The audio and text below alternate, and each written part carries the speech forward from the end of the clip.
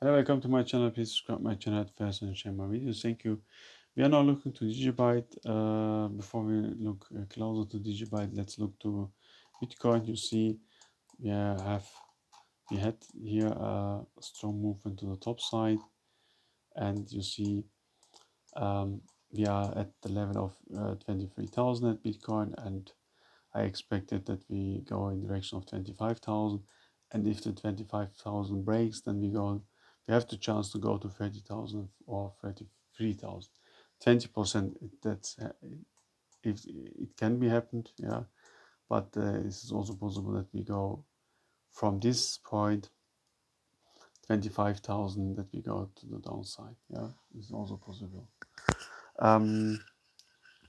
Let's look to DigiByte. You see, the price of DigiByte is staying here at 002 levels. Bitcoin rises 1,000 points, and the price is at DigiByte staying here in this area.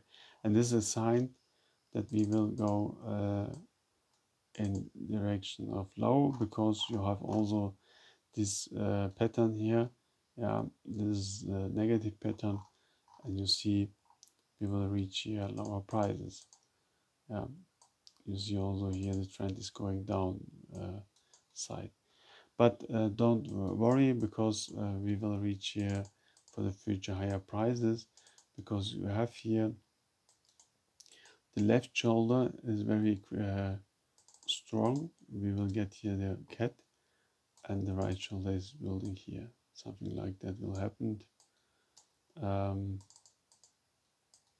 But now is not the time for DigiByte. I think at the beginning of May and of April, we will see a little bit higher prices, but now is not the time for DigiByte.